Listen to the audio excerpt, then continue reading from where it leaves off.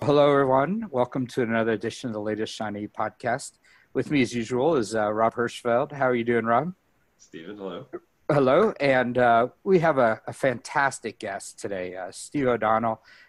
We worked together way in the past, and he did some stuff for me, and he's just amazing. And he's currently a senior analyst at something called Global Hive. He has a history running some massively large data centers, and I'll let him kind of tell us a little bit about his background before we jump in. So, Stephen, go ahead and introduce yourself. Sure. So, I guess I have run lots of very big data centers. I used to run operations for British Telecom, built lots of data centers, operated lots of data centers. I think if I remember rightly, it was 5,736 technical facilities around the world, which is one of the biggest sort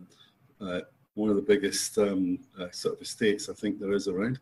Everything from central offices through really large data centers that were either operating, even in those days, because there's some time ago, in a hyperscale environment with heavily virtualized platforms, and British Telecom were selling virtualized servers in much the same way as Amazon Web Services do today, all the way through to co-location, the standard columns of racks, where you go and buy a rack or you go and buy a piece of floor space.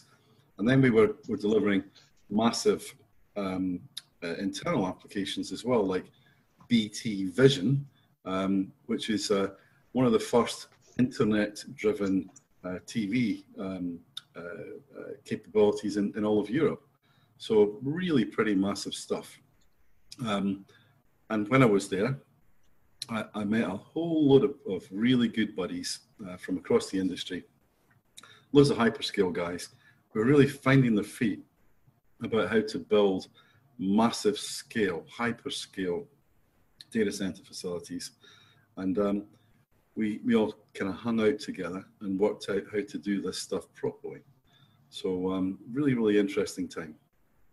So when you say learn how to do this properly, how much of that's environmental? How much of that is the software? Where are the lessons learned that start creeping in on this? Okay, it's all about starting off the right way. So I think it was Google who invented the term as the data center as the computer. That is, that if what you do is you optimize each individual component to make the component highly efficient, what happens is that you don't make the whole ecosystem highly efficient. If, however, you start off and you say, right, what we want to do is we want to make the whole ecosystem efficient, you tear down the barriers between storage and compute and network and cooling and power, and you actually design the whole end-to-end system to be optimal. And that's the critical piece of thinking. It's because in the past, we were always about, oh, we'll buy a disk drive and we'll buy a motherboard and we'll put these together and we get a server and we'll plug servers in. Everything's modular so that you could kind of be really flexible. Whilst in a hyperscale environment, you don't want that. Everything's going to be the same. If you're Google or somebody like that, you're going to be doing MapReduce, or you're going to be running something where everything looks the same, and you want your platforms all to be identical, and you want them to be mass produced, so they all look the same. You can just roll them out, and you can increase the capacity trivially. But when I hear you say that, it makes a lot of sense to me, and I think system design is critical. Yeah. At the same time, these companies are incredibly innovative, right? They're rolling out new hardware types. They're new capabilities, right? They've got enormous fleets, and they have to roll change through those fleets. How does a company at that scale cope with incremental innovation without sort of saying no all the time? Well, they plainly don't say no. They're very financially driven. So one of the things, way back was about 2004, I think, when Google really started to scale up their platforms. They decided that they needed to make search cheap, and the real thing that helped them to drive that innovation was driving the costs out of the data centers. And they did that by making them modular and making them really stripped down, stripping out everything that wasn't necessary, and actually building a lot of the resilience into the software rather than into the hardware. So in a typical investment banking, you know, I've worked in investment banking too, worked at Deutsche Bank and Lehman Brothers. So in an investment banking world, you have 2N, that is, you've got one computer and you've got another one that's backing it up. And oh, you've got one data center, you've got another data center, you've got one storage array, you've got another storage array, you've got switches, everything is duplicated.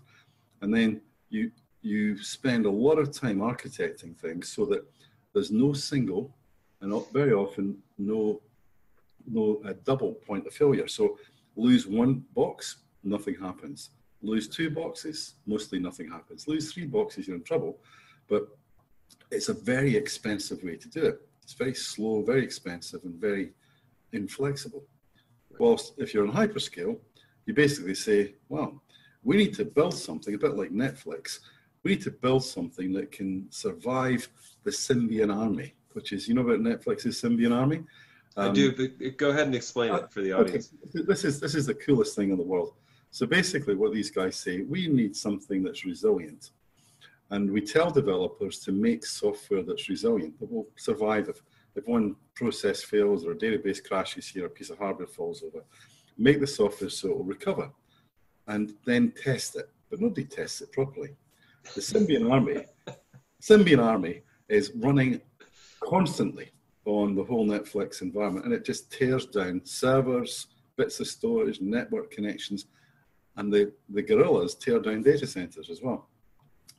Chaos monkeys. Because the software has to survive in this, it's a bit like evolution, isn't it? You know, if the software doesn't survive, then it's no good.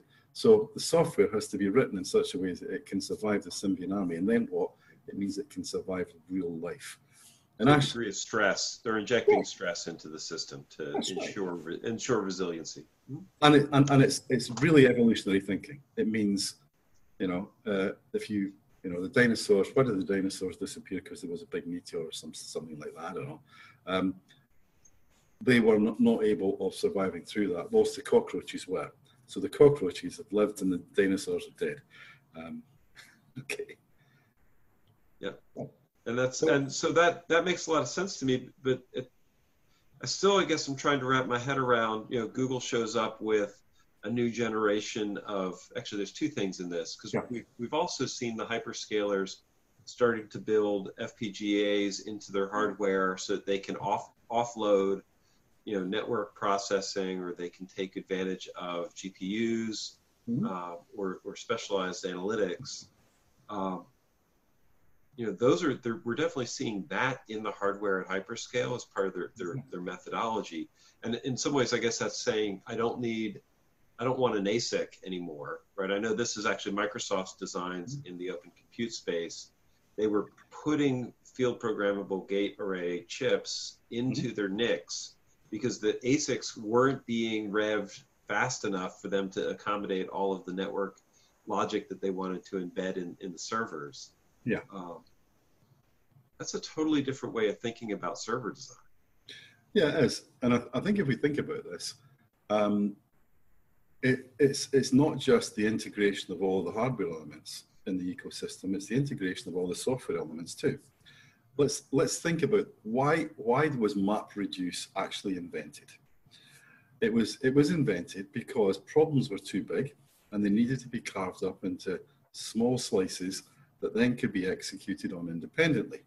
Now, the problem with that is that if you try and do that in the normal conventional way, you get a great big storage array, maybe made by Dell or EMC, and it chokes. It just can't deal with the bandwidth.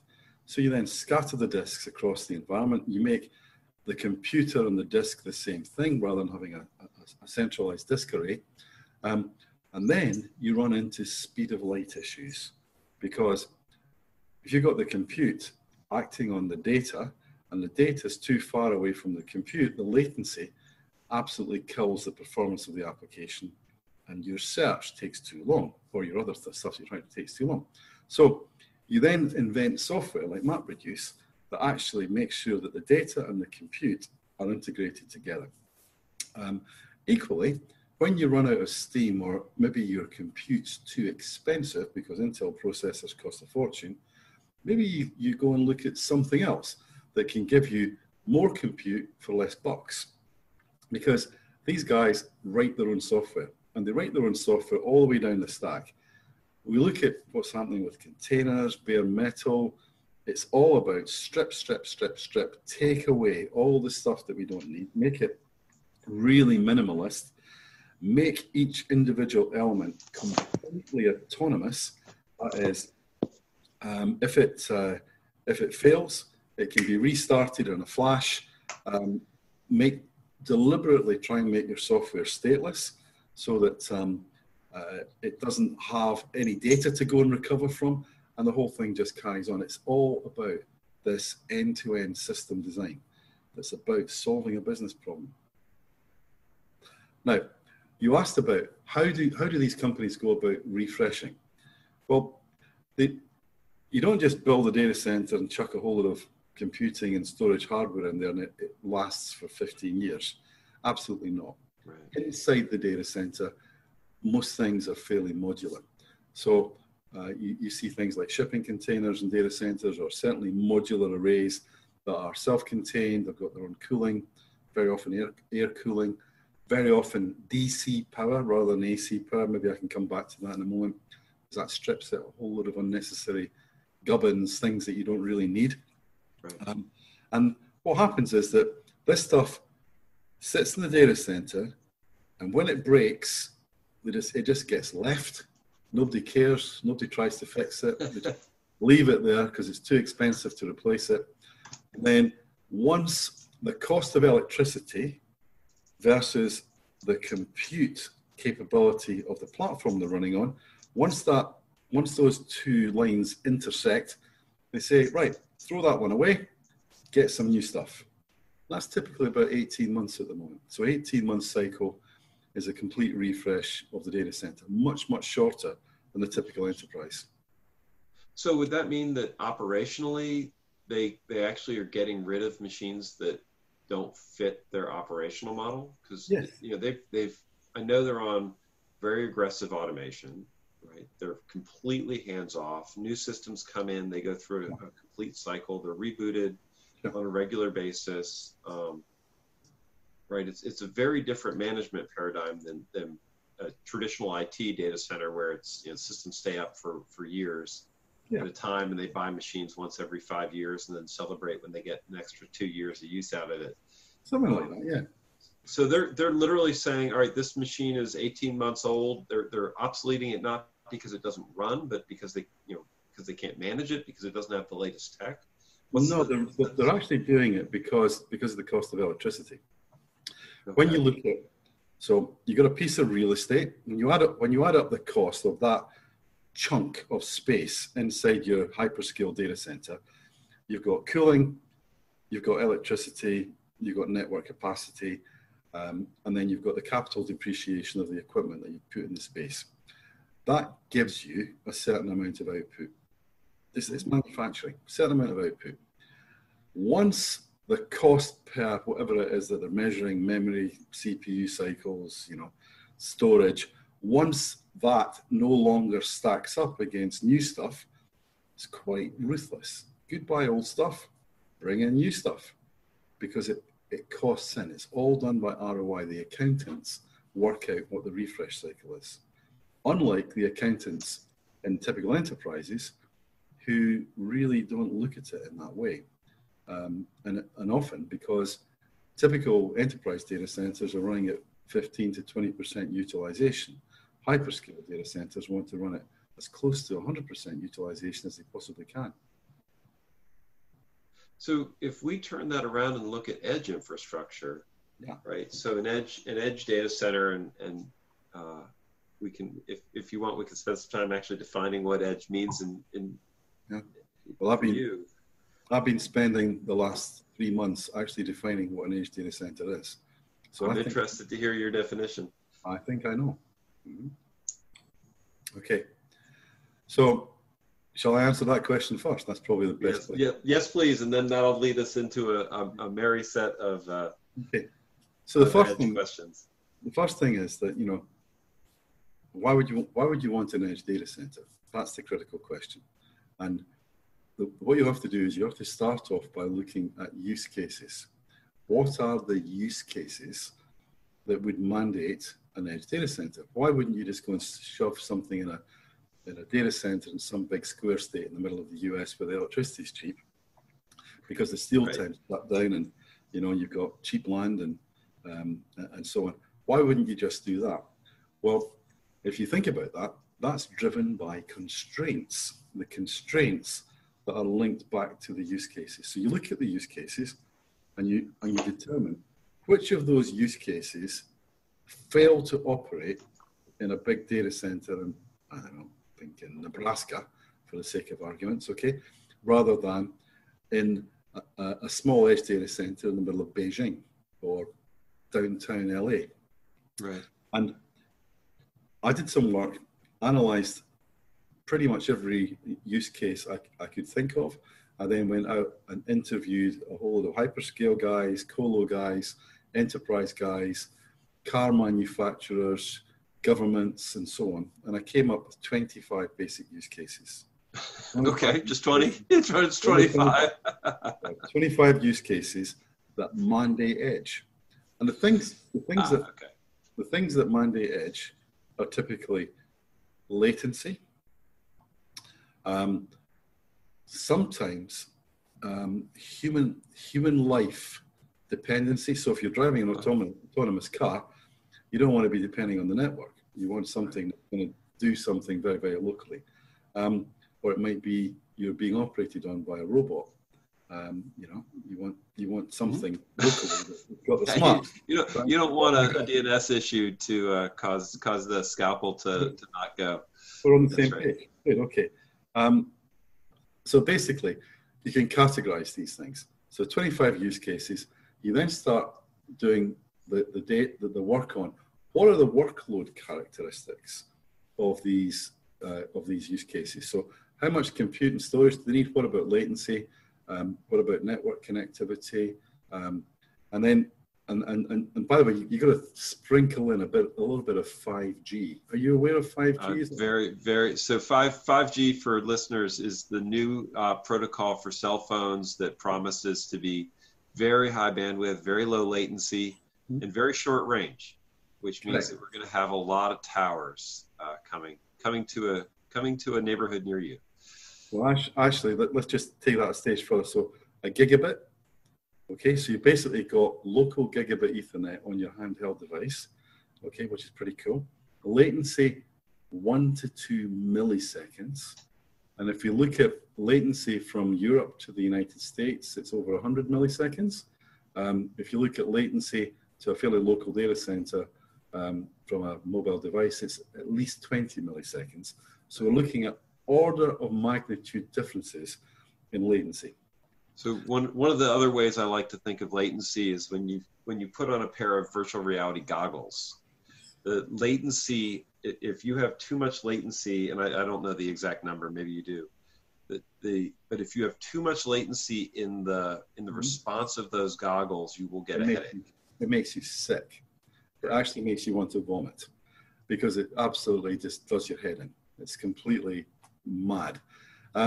So if you want virtual reality or enhanced reality, so you might have military applications, where maybe you're a tank commander and you want to have a real enhanced reality virtual heads-up display that helps you to go and win a war, or you might be an autonomous vehicle that requires that kind of stuff.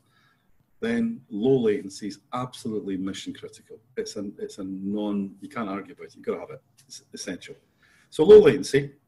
Then very often we find that we've got insane quantities of data, just off the charts, insane quantities of data that get captured locally. Let's think about things like the Hydron. The Hydron thing in CERN. CERN, right? Yeah. Okay. You've got bang as two particles come together, and then you've got to capture all that data and process the hell out of it. We're going to ship that to Nevada or no, no, it's never going to happen. Okay, so it needs to be, so basically the constraints on the use cases, there's 25 of them. And then if you boil those use cases down, what you find is that you end up with 5 archetypes, because 25 use cases are, you can actually. So you have a 5 by 5 grid? Yeah, you end up with a little sort of bit of set theory. And you say, well, these 5 are all the same, and these 5 and these 3 are the same as those, and those 7 are the same as those. And you end up with 5 archetypes. And that then informs you about what the characteristics of an edge data center are. And it will tell you things like what the cell size is. So how many of them do you need per square 100 miles or whatever? Do you want 5 in a building or 1 in a major city, depending upon the use case? So we've done all that work. And basically what edge data centers are for, it's really not what the market's saying about them. What edge use cases are for, they're for use cases that are constrained by latency, bandwidth, and data, that then mean that you've got to be close to the consumer. And we're going to find edge data centers in areas of high population typically, because most of the use cases are population centric, but not all. We're going to find edge data centers that could be as small as a piece of street furniture. So let's talk about what a piece of street furniture is. I'm not sure about that. Street furniture is not a comparison I've used traditionally in IT. Well, a piece of street furniture is, you sometimes see boxes on the side of the street where AT&T or BT put in their network, and then if they're putting a new telephone in, or if they're putting in a new cable connection to your home, they'll wire it in. So street furniture is on the street. It's basically a box that's got electronics in it. It might be at the bottom of a cell tower. Or if you've got femtocells, that is cell capability inside buildings, you might have the edge data center associated with that. Sure. Because 5G requires compute as well. So there's a whole series of these things, and you'll have small street furniture type edge data centers, and then you'll have larger neighborhood edge data centers, and then you'll have city style edge data centers, and then you're into the cloud. And that's, so the architecture is, it's multi-tiered. So do you think of that as like a distinct edge, core, and cloud, or is it to you just there's a whole bunch of tiers and they're going to be managed? You're going to end up not caring which tier you're in. You're going to pick by latency or by. You pick by use case. And here's the other thing I think that's going to be true. We think, okay, well, firms like Uber and Google and Facebook and Amazon got very, very deep pockets, huge access to public markets to raise capital and build these data centers. Microsoft, no one has got the capital to build all the edge data centers. Correct. It can't be done. Okay, so that tells me that edge data centers are going to be multi-tenanted. Edge data centers are going to be. I usually have to draw that statement out for people. I like that you jump to it. I strongly agree. Yeah. They have to be multi-tenant. Right. And then the obvious place is that as multi-tenanted, is it the telcos who operate the data centers, or is it lots of small colo providers? So we hear about firms like EdgeConneX, who are building lots of data centers. From Microsoft, I'm not sure they've quite got Edge yet, by the way, although they got that as a name. They haven't quite understood what it's all about, I don't think. I think it's a bit like cloud. We all talked about cloud. There was a lot of, buzzword bingo going on. What cloud was. Nobody really understood it. I think we probably understand it a bit better now because we use it, don't we? It's part of our everyday life. I think that's where we are with Edge now. We haven't quite got an understanding in the general market of what Edge is and why it has to be. Once we've got that, it's going to become really obvious that the place that this lives is either with the telcos in central offices. Will it be with governments? Well, government can never get out of its own way, so that's highly unlikely. Yeah. I'm not sure telcos can get out of their own way either. So. I think you're right. Or is it with highly entrepreneurial companies who are building colo? And then, because what we're going to find is that you might find companies with business models like Akamai who sell, for the listeners. Akamai's go ahead. Yeah, Akamai basically do content management. So if you want to download the latest version of OS X, Akamai spread it all over the world so that Cupertino doesn't melt down. They also do things like put popular Facebook pictures from Kim Kardashian. The world's largest collection of cat. Yeah, that's right. Yes. There you go. Right, okay, all over the place, so that they can actually, and this is really important actually, because if we think about this, the internet is going to turn inside out. Let me explain what I mean by this. It's a very good Once point. we attach 5G to the internet, the edge becomes more capable than the core. Right? It's really important, that. It's a really important concept. You've got 1 gigabit from hundreds of millions of devices, but the backhaul network that's going to try and bring it all together, it just hasn't got the capacity, and we can't afford to build the capacity.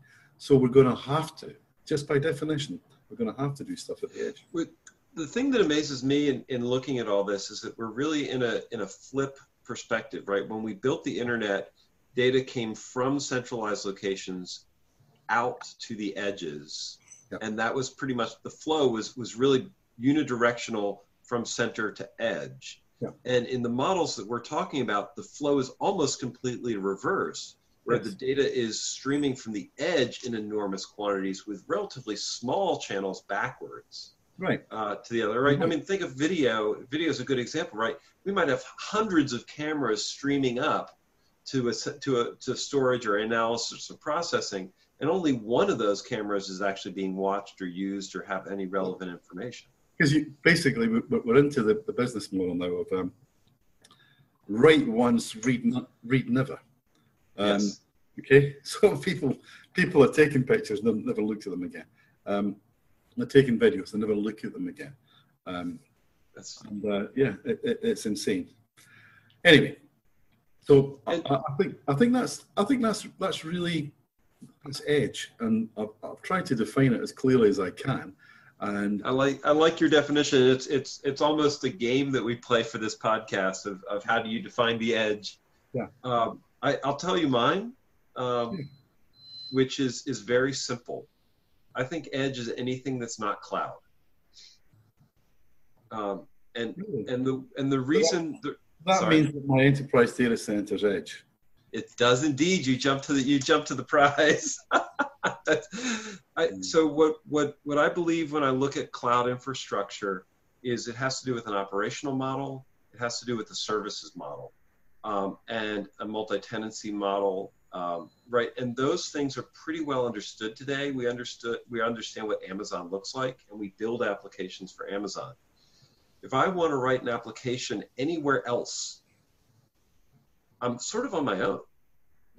I don't have all those services. I don't have the capabilities. I don't have the management. I have a whole different set of concerns. Yeah. And the concerns, but if I compare a telco data center in the middle of a field in Nebraska, right, servicing IoT applications for the field, to an enterprise data center, they're much more similar than either of those two infrastructures are to Amazon.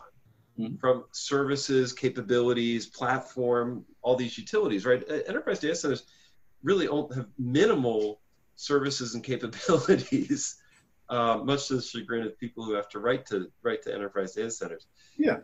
And so from my perspective, when I look at us building really interesting applications and putting platforms on edge and things like that, the real challenge isn't, can I put hardware on the edge? It's actually, can I provide enough services to make the applications work well? Yes. No, I fundamentally agree. And I actually think you're completely right about enterprise data centers. They may be very rich in a hardware, from a hardware perspective, but actually they're very poor from a software perspective. They don't have all of that integration, all of that automation, all of the zero touch, roll stuff out, the continuous integration type capability that you get in a hyperscale data center just doesn't exist. You've got things like stupid release cycles and 90-day change windows and shit.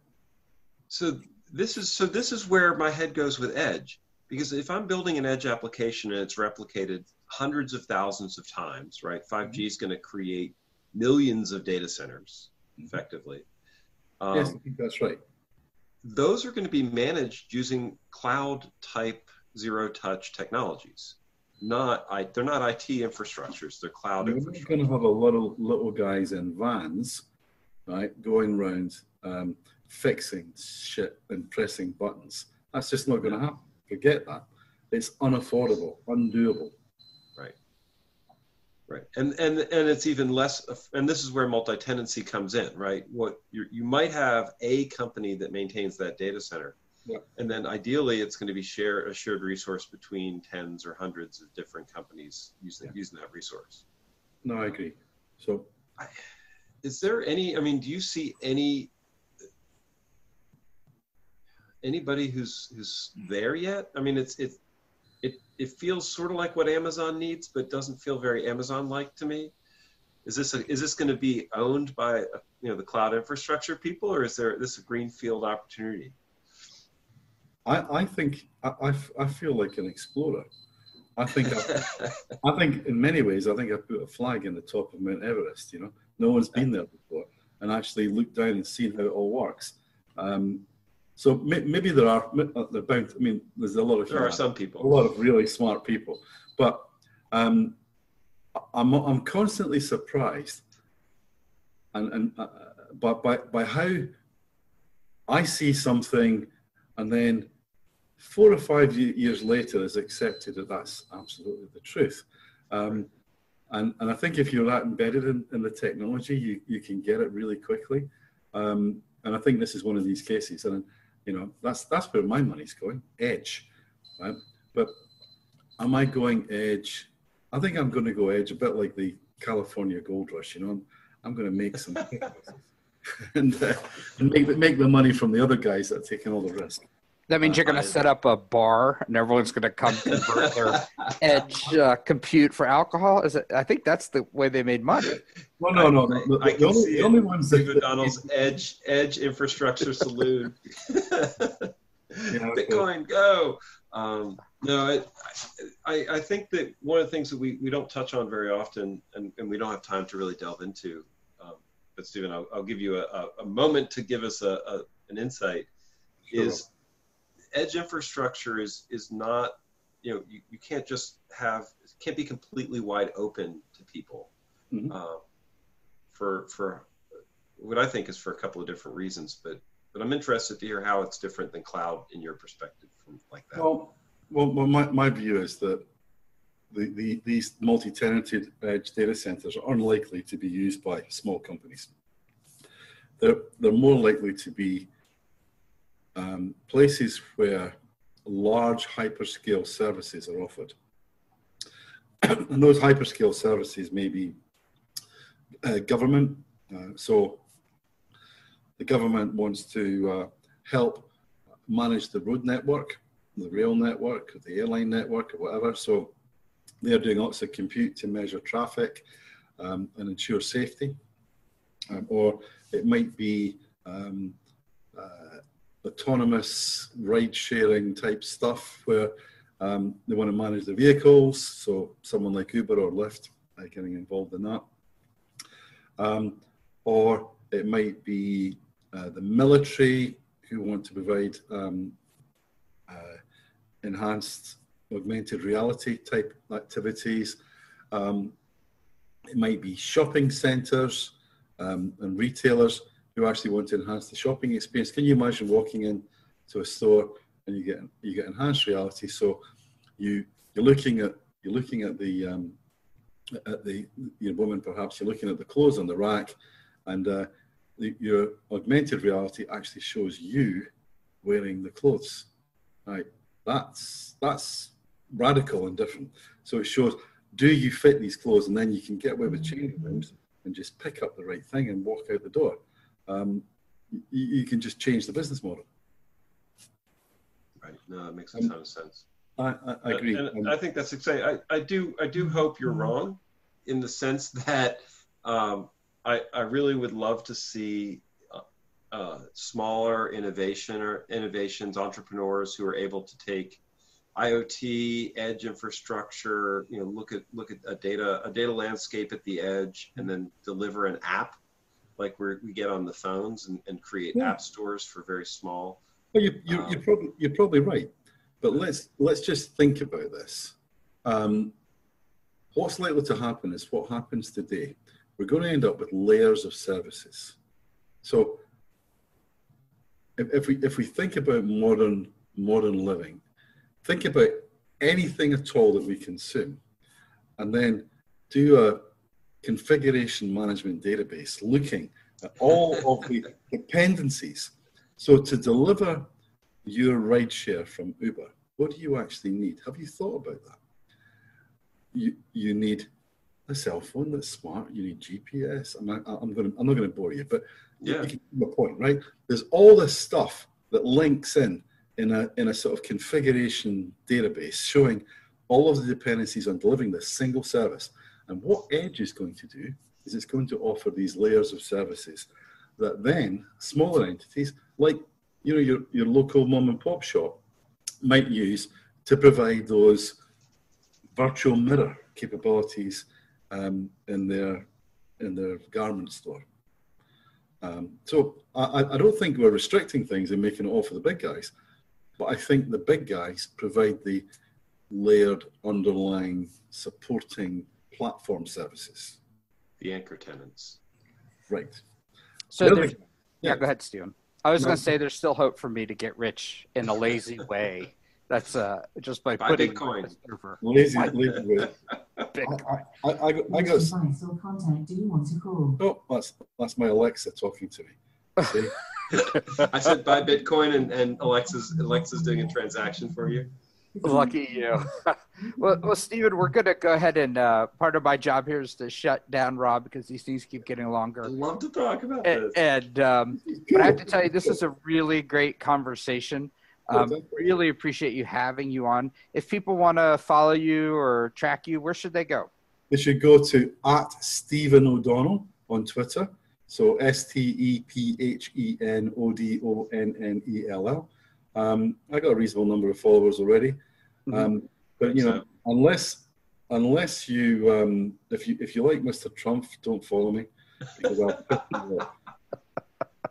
Well, the good thing is you spell your name the proper way with the PH. Of course. Of course, my mother told me that I was supposed to be a Stephanie, and I think when I was born and turned out to be a boy, they just got rid of some letters, and that's why I have a PH. That's what they told me. You're a boy? Okay. Oh, it's just terrible. It's good to know, Stephen, that I know you well enough. It's never too late.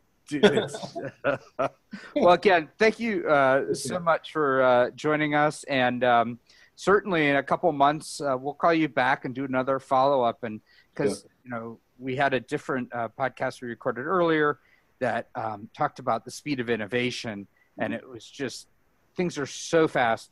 I think 6 months time periods are good times to check in.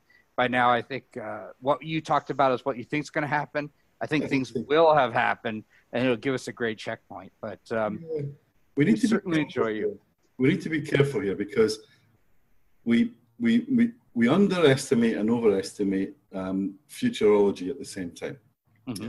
So we underestimate how quickly things happen, and we overestimate how quickly things are going to happen. So in 6 months' time, there will be some changes, but they'll be superficial, but they'll be directionally heading towards the end game that we expect. And then if we think, oh, nothing will happen for the next 5 years, well, that's nonsense too. There'll be a lot of stuff that will happen by then. But I just think humans are not very good at starting. No. Well, I know that Rob is secretly the guy behind the whole Bitcoin thing.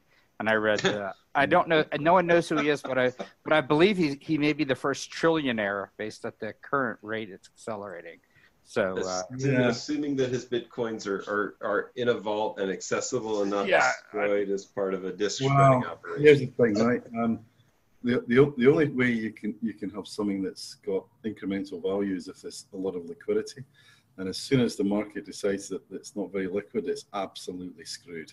Well, that's got to be coming. And I point you to did you read the book about tulips in Amsterdam, which is the classic? Yeah, amazing. It's just it's got to be read. Yeah. The good thing about tulips, of course, the tulip bulbs, was that when you were starving to death because you had no money, you could eat. Try eating a Bitcoin. Okay. That's a good point. All right. Well, thanks again, guys. I'm going to go ahead and close off the podcast. And we appreciate you taking some time to meet with us today. Thanks a lot, guys. Thanks, Steve. Thanks, Rob. Our pleasure. Thank you.